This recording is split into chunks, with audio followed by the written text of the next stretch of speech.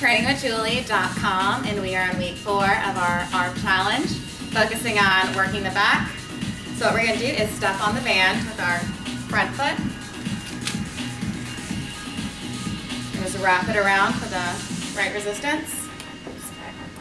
So we're going to lean over slightly so your palms are facing towards you. And we're just going to do a wide row, bring it down. Wide row, bring it down.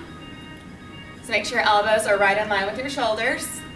So we'll do 20 of these and then just pulse it up for 20 counts.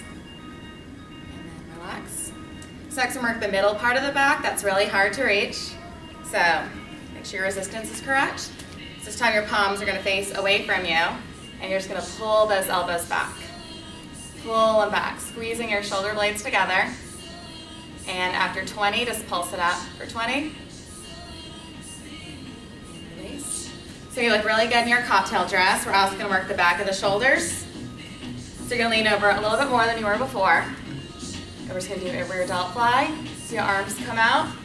There's a very slight bend in the elbow. Squeeze it up. We'll do 20 of these and then just hold it up and pulse. And when you're done, go ahead and release that band. Go ahead and clasp your hands from behind your back and just lift up for a stretch. And that is your bonus back workout.